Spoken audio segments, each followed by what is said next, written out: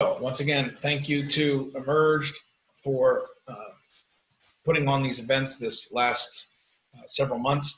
And please check out Emerged if you're looking for new post-pandemic ways or just any way to efficiently drive more targeted B2B qualified leads into your inbox without the sunk cost of marketing technology infrastructure on your end. In other words, lease versus own it, and do it on performance. So check out Emerge, mention Decisions 2020, and they'll generate a list of unique and qualified targets along with you before you even consider signing a contract. So get with Cameron. And for those who are new to these, would love to have you chat with me either pre or post session. You can either do that in the chat function below. We may get to some of those questions on screen, or we'll definitely follow up with them afterwards. And again, any questions related to Smarter B2B or the Emerge team, you can direct to Cameron at that email address right there for those who are screenshotting. I'm Chris Snook. Again, for those who don't know me, I co-authored a book with Travis Wright a couple years ago called Digital Sense, and we've been going through the frameworks in that book as it relates to not only a customer-centric business model and operationalizing that in good times, but how more important than ever you can tie that with things like the Lean Canvas or business model generation frameworks and re-engineer your strategy in these challenging and uncertain times to have a chance at not only sustaining, but maybe grabbing market share and or talent away as your competitors struggle to keep up. So that's the point of these. And we have spent the last 2 weeks going over the different layers of the EMF framework. But today we're about execution. So for those skateboarding fans, you may recognize this photo. It's Danny Way.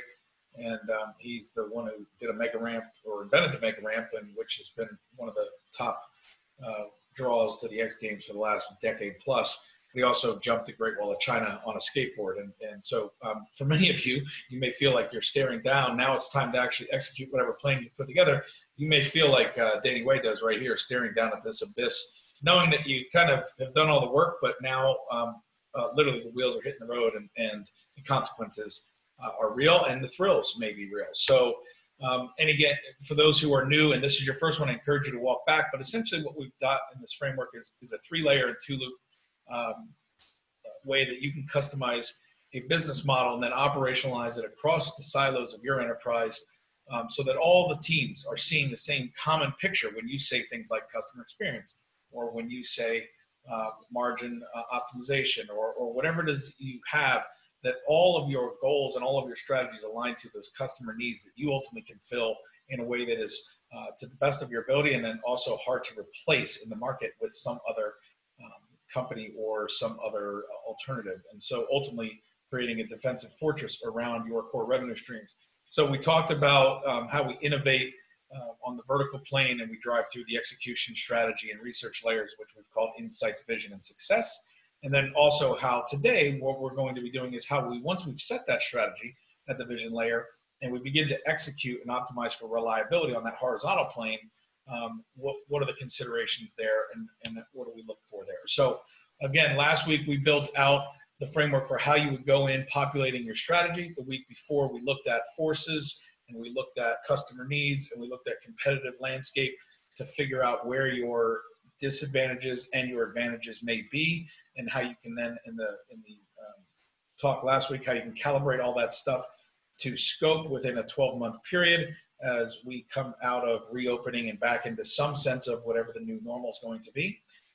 And so really, regardless of pandemics or COVID or any of this stuff, great strategy has always lived here, right? It is what is desirable, what is technologically possible within your infrastructure or your product suite, and then also, is it viable from a business standpoint? Can you get to market? Can you get somebody to pay for it? So in other words, what do you want to do? What are you able to do? And then is someone willing to pay you for those things? And so that centerpiece of that Venn diagram is always where great strategy lives. So hopefully last week you got some tips and you were able to figure out what a great strategy is moving forward. And now we're going to talk about what it looks like and the things that you need to consider as you go implement that strategy today. So the 3 buckets that are part of the 3rd layer, or the success layer of the EMF, are strategy, tactics, and data. So we already just talked about where great strategy is. So this is your 12-month strategy. We specifically talked to you about the 12-month strategy is literally a bridge to get you to your next 1, 3, and 5-year plans, because it's pretty impossible right now. Your last 3 to 5-year plans just got blown up over the last couple of months, and it's too fresh, too raw, and too uncertain right now to really feel confident putting too much energy around your next 3 to 5-year plans. You can see on the other side of this narrative with some predictability. You can use maybe some of the research and some of the data that you've gathered to maybe understand from historical cycles and things like that what's probable, not likely, but what's probable to be the environment that you're competing in.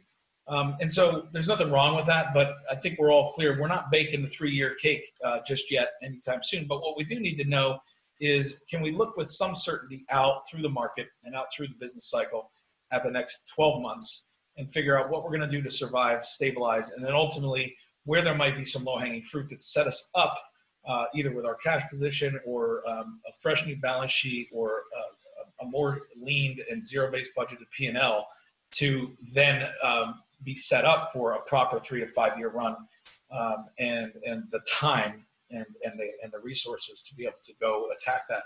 So really, this is your 12-month strategy that you came up with last week. It's the post-pandemic and current reopening strategy and all the things that go with that from a talent standpoint, from a budgeting standpoint, from what's left from the old strategy that can still be milked throughout the end of the year to pick up the losses from Q1 and maybe harvest whatever is left, right? And at the same time, what's the strategy really that moving forward is going to play into the macro cycles, into the micro realities that 40 million people unemployed and all-time high corporate debts and some of these other things that may or may not be impacting your supply chain and thus your B2B business vertical. How do you get through that? So you got that strategy. So you're pretty much set there. Now it's about executing that with humanized tactics. Now, more than ever, we talked about in Digital Sense humanizing the tactics. What does that mean? It means that you've done the empathy mapping work as it relates to how you push out this stuff. So whether you're talking about marketing activities, whether you're talking about ads, whether you're talking about how you do Zoom calls or webinars or whatever it is, what is the human element of that? Like on the other side of that screen, more than ever, you're now dealing with a human being. For the last 3 months alone, those human beings have been either with a green screen behind them, like I have, doing some level of this, or most of us have seen inside our homes for the first time, whether that be our apartment building, whether that be our country home, wherever the heck you're living, because you're not in the office anymore. We've had dogs jumping on laps in the middle of Zoom calls. So we've been kind of forced to humanize our approach, even if we didn't realize it or choose it by design. But either way, that's important to kind of now operationalize into your going forward strategy, because the post-traumatic impacts of the economy on a global scale being shut down, reopenings happening, but that level of both pent-up frustration of we all miss hugging and seeing each other and getting out to restaurants and doing that, but we all still have that uncertainty and that fear and that politicizing of science and fact and election cycles. It's all weighing in on us. And so, we're human beings, we're dealing with this stuff, and at the same time, now we're getting back to work, because most of us now are back to work. And so as you deploy your 12-month strategy, the tactics by how you deploy that must and have to be humanized. So the things that we talked about in the book and that really come back to implementing them now on the execution layer are, did you do the work to empathize with your customer set? You know who your customers are. Did you do the work with a small group of internal people to say, when this problem occurs, in other words, when I'm aware that I have a problem that our solution at our B2B business, that it fills, like we sell that solution, right? What do they think now? So what do they think before? That might be relevant because you may have not done that work before, but what do they think when that problem first occurs, that it becomes aware that their boss or whoever saying, you've got to go find me a solution for this? What do they think? And then write that down in a grid, right? And then what do they feel? So when they think that, it makes them feel something, because thoughts create feelings at some level. The minute we get emotionally involved with some kind of thought, we have an emotional reaction. So the feeling. So I may think, oh my God, like I've got to now find a way to keep my leads coming in, but on a 10th of the budget that I thought I was going to have for 2020. So someone's saying, go get me SQLs, go get me sales qualified leads at the same number, because we need to hit the ground running in the rest of Q2 through the end of the year and make our number and I need SQLs. Okay, great. So that's the need. So when I get that order, I think what? I think whatever I think. I might think, holy crap. I might think, of course he wants the same with less budget. Of course, I might think a number of things in my head. How's it make me feel? I might feel overwhelmed. I might feel excited because now I get to finally do a test run on something that I've been wanting to do for a while, whether it be something like an emerged or whatever, right? So maybe now I feel good because I get some autonomy to go experiment because we've got nothing else that's going to work, right?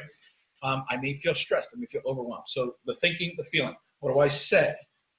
Right? So that's the empathy map model is what do I say to myself or to another person? I get on the phone and I say to the people that I'm potentially buying from, look, my B2B customer is X and I need SQLs and I need this. And so what I need from you is no BS, no high level retainers, no whatever. I need performance-based. I need zero-based budgeting approach. They're saying something, right, on the other end of it to you as their potential vendor. What is that they're saying? What are the words that they use? Do they curse? Do they not curse? Is the tonality there? Like literally almost mapping this out and visualizing this is what you've done through the empathy mapping process, hopefully from the first layer to the second layer. So after that, what you're going to do is then you're going to ask the final question is, what do they actually do? So when we're talking about humanizing the tactics, this is where we're kind of keeping score, right? So now we're executing. Are our tactics human? Well, we'll know that because on the execution layer, we are collecting data. Now, the biggest problem with data in any company, no matter how technical or how non-technical they may be from a process standpoint, as far as collecting that data, is we've all been reading about ad nauseum big data for the last decade plus, and how big data and all this stuff is the future, and how AI and machine learning. But for the practical reality, most of us don't have any AI in our business right now in the B2B world, especially in the middle market. Most of us don't really have any real clarity into what all the data that we have collected can do for us. Some of us may have some processes, but we're certainly probably not optimized from an execution layer on having that data give us foresight or foreknowledge into the moves we need to make. So we need you to get there. So part of using this framework and part of defining this as part of the strategy or on the second layer is when we get to the success layer, are we measuring what we actually value? That's the question we want to ask as we start to execute. And hopefully in the design layer, which is the one we talked about last week of that vision layer where we're designing the strategy, we've said, what is our data strategy? Are we measuring what we value, or are we valuing just a bunch of stuff because we can measure it? And these are those KPIs that are meaningless, right? Or those metrics that are vanity and that don't really tie back to any bottom line, and that our quantitative C-level compatriots hate us for bringing up if we're on the marketing side, because they're like, I don't care about vanity. I don't care about likes. I don't care about that. How many SQLs did it drive? What did our closing percentage look like because we did that versus not doing it? How is it impacting the bottom line? So when we get to the success layer, what we've done and now what we're doing is we're literally executing. So the do part is we're executing. And as we execute with human-centric tactics, we are learning, right? So the iteration happens. We are learning what the data is telling us because we're now measuring only the things we value, not the things that can be measured. We are learning how to augment that plan. So we're not changing the strategy, but what we're doing is we're changing and iterating and tightening the reliability of that current plan. So we're learning, and we're planning, and we're doing, and we're learning, and we're planning. And that is spinning around as a tightened loop on the execution plan or on the success layer. And as we continue to iterate and learn, certain insights are occurring again, which then reactivate that vertical layer we talked about that drives all the way down to insights and then helps us augment our next 12 to 3-year strategy. So that's how this comes together. I'm happy to answer any questions you guys have online or offline, or dive deeper in this. Again, if you want, send me an email. I'll send you a free Kindle version of Digital Sense. Happy to have you purchase it, obviously, to go deeper on this in how you can execute it and the different exercises and things you can do with a team that we wrote about at length in that book. But again, don't let money or anything be there as an obstacle for you. Send me an email or just message me on LinkedIn, and I'll happily send you a complimentary copy of the Kindle version for you to dive into as part of my gratitude for Emerge sponsoring these weekly executive briefings. Again, Chris Snook, if you are curious where some of these resources come from, you can get them here. And thanks for another great week. That was your 17-minute session today. See you next time. Hang in there. Take care.